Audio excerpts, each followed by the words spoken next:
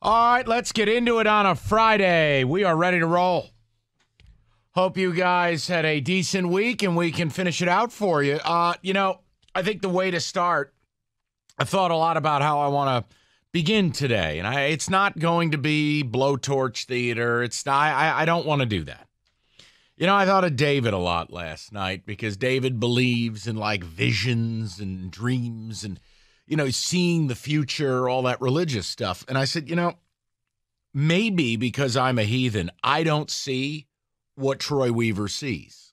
Maybe I don't get the plan. Maybe I'm just a dumbass on the radio and I can't put it all together because I'm just a commoner.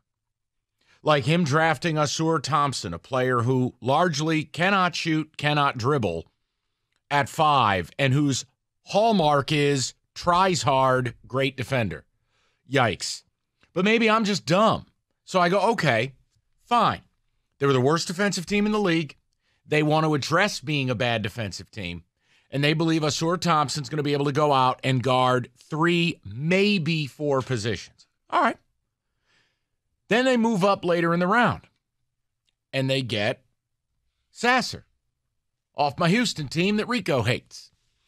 And that's the one that kind of really hit me where I go, what are we doing here exactly? Now, look, had the Celtics kept that pick, or had the Heat made the pick, or had the Nuggets made the pick, or had the Suns made the pick, had Milwaukee made the pick, if you are a deep playoff team and you want to get this 24-year-old college player who's a dog, but he's undersized, defense is the calling card, and a lot of the shots that he took and made at Houston, he'd never be allowed to take in the pros, I would understand it. I don't get that when you already have a 3-guard rotation and now he's number 4. Okay, so here's where I'm at with this. I think in order to really have the final opinion, I have to see what, if anything, they do in free agency. Because I'm going to be open with you. This isn't talking out of both sides of my mouth, Rico. I'm being serious. While I don't like what they did last night, because I thought it was ridden with narrative and cliche. Truthfully. I mean, if we created a Troy Weaver bingo board and you had words like grit and foxhole and he's a Piston and defense and relentless, oh, blow it out your blue ass. Collar. Yeah, I don't care. The Pistons are drafting on a narrative and a cliche, and it's like, fellas, no one's interested in anything you're selling. It's not 1989, nor is it 2003, 2004.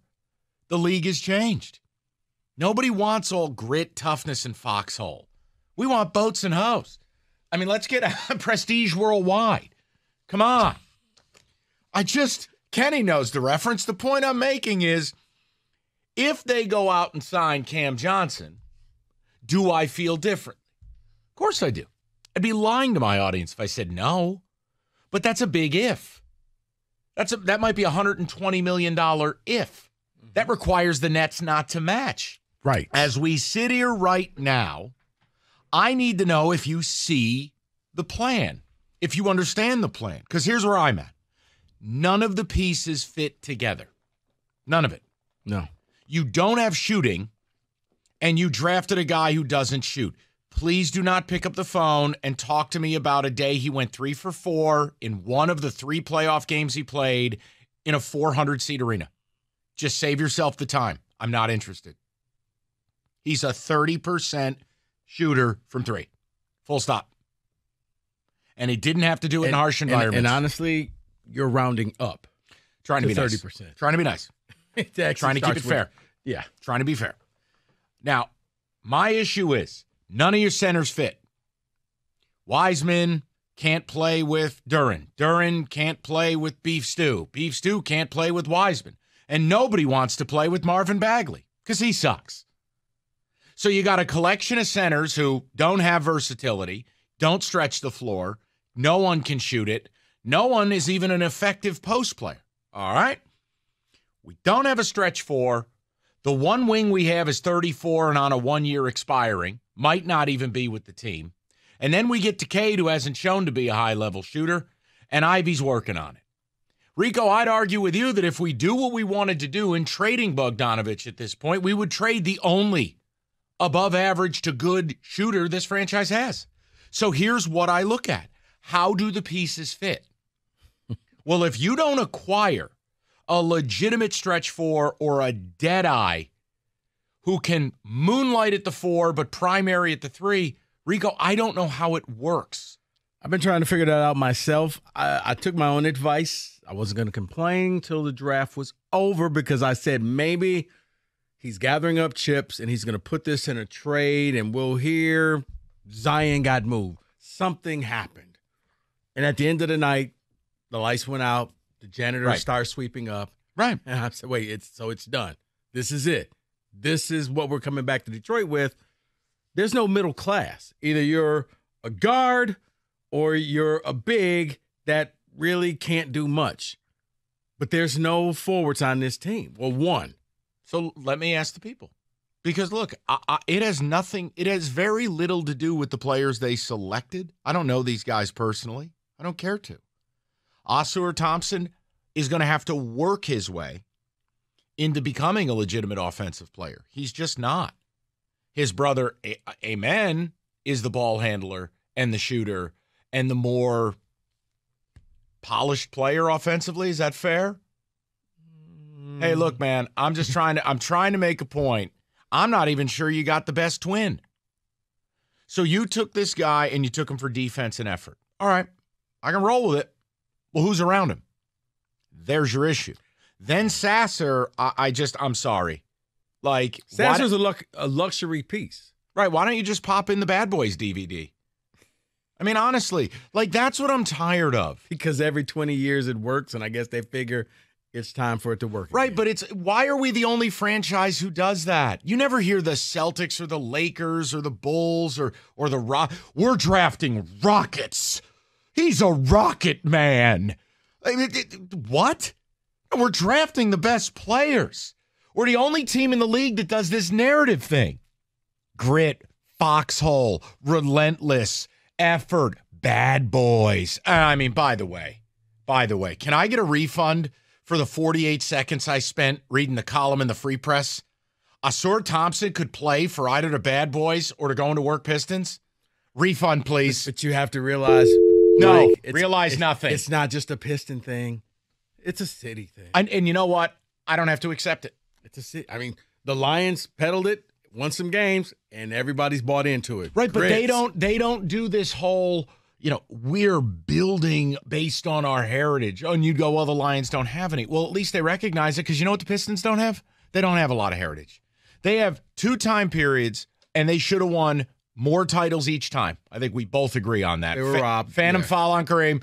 Yeah. Also, Big Shot Bob. Right. Reality is the spaces between, they're one of the 5 worst franchises in the league. Okay? So stop drawing upon those 2 moments in time. It's almost like Troy Weaver was brought in and handed a script. This is what you're going to say. This is what we're doing. And it's like, why? The league has moved on. I'll be honest with you. I'm going to... No, lie to me.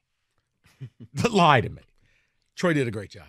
Okay, good. I'm glad we're off to a good start. You said lie to No, you. I want to hear from the people because, look, I'm clearly going to root for both of these guys. And do I like Sasser as a player? Of course I do, because I love Houston hoops. But that's a guy I want on a playoff team when I need 14 minutes a night as a luxury. Right here and right now, he's never playing above your top 2 guards. And that means what? Killian's done. So you replaced Killian Hayes. That's what you did with Big 25. What happened to home runs, brother?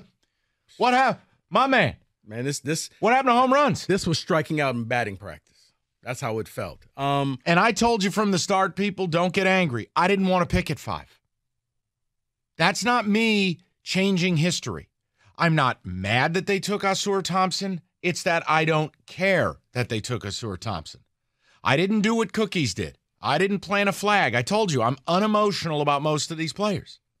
But when you draft a guy who simply cannot shoot and who's not a ball handler, and I go, oh, man, we drafted a defense-first player at 5?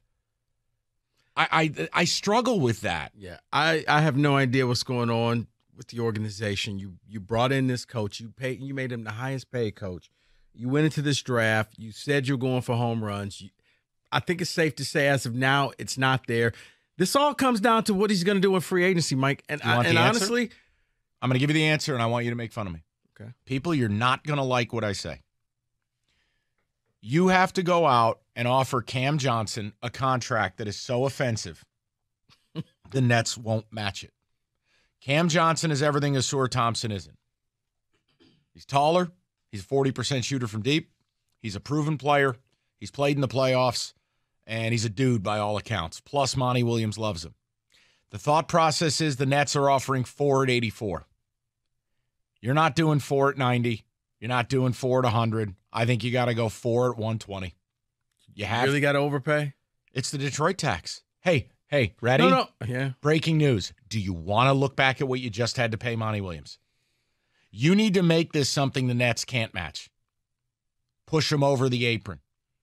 I'm saying if you get Cam Johnson, I can begin to make more sense of this, but that still requires the Nets not matching. Yeah, I'm still not understanding anything, and it's going to come down to free agency. Now, Troy said he's waiting to see what teams do because of the luxury tax going to happen. Mike, if he doesn't make some type of a move and this team is back in the lottery again next year, he can't make the picks. There has to be somebody else. There has to be somebody new because now we're going down the Al Avila road where you're going to keep adding players and adding your players. So by the time the new guy gets here, the entire organization's trash and you got to start all over again. Well, that's the other problem I have. And I want to throw the number out, 248-539-9797. Guys, it's year 4 of a rebuild. This isn't year 1 or year 2. It's year 4.